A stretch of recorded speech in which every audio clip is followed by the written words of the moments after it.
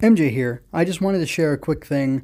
You can see it on the screen already. You probably saw it on the description of the episode, or the name of the episode, the title of this video. Not a big deal, but just something I thought was really fun. On June 19th, I reviewed that Luke comic, and I came up with a conclusion. I didn't express it too strongly throughout the actual recording. I mean, I talked about it, but I wasn't as emphatic as somebody else.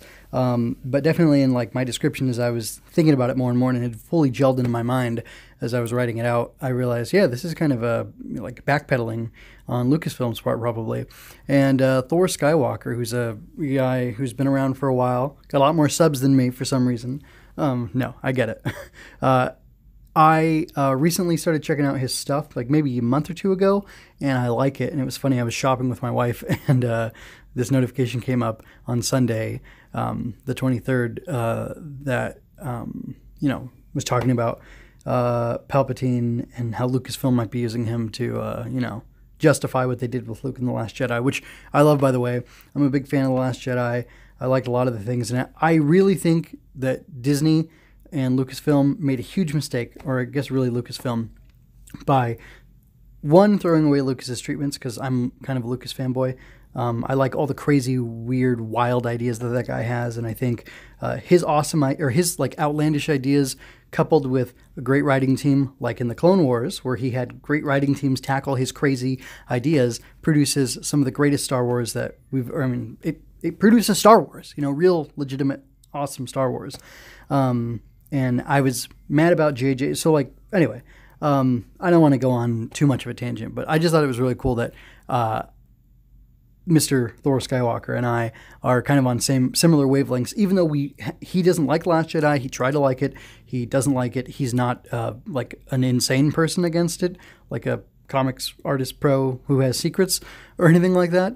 But he doesn't appreciate it the way I do. And I like that the two of us can be coming from different spectrums, or different sides of the spectrum, and have similar conclusions about what Lucasfilm seems to be doing with the comics to help, justify or whatever some of the decisions that were made in The Last Jedi. And I guess that's really all I had to say. I think it's really interesting. If you think about us as a Rey and a Kylo Ren, as far as being on opposite sides of this divide, we think about things differently, we approach things differently, but still, it's possible that there's one force that we can unite against potentially, and that's crappy storytelling, I guess you could say. Anyway, if you want to check out my review of that comic, if you haven't checked it out already, you can. There will be a link in the description, and I'd appreciate that. And I'll also put a card here at the end so you can click on that. Anyway, if you enjoy what I do, subscribe and like and share. Really, liking, sharing, and commenting is really going to help me. So if you want to argue about Last Jedi a little in the comments, I'd totally be good with that.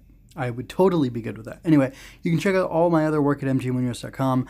I do a lot of stuff there. I haven't done too much Star Wars stuff except for some comic reviews, but I'm talking about other sci-fi, fantasy stuff that I'm really into, as well as doing some of my own writing over there. So anyway, that's it. And I guess shout out to Thor Skywalker, because I like your stuff, even though you don't like Last Jedi. You can't see its genius.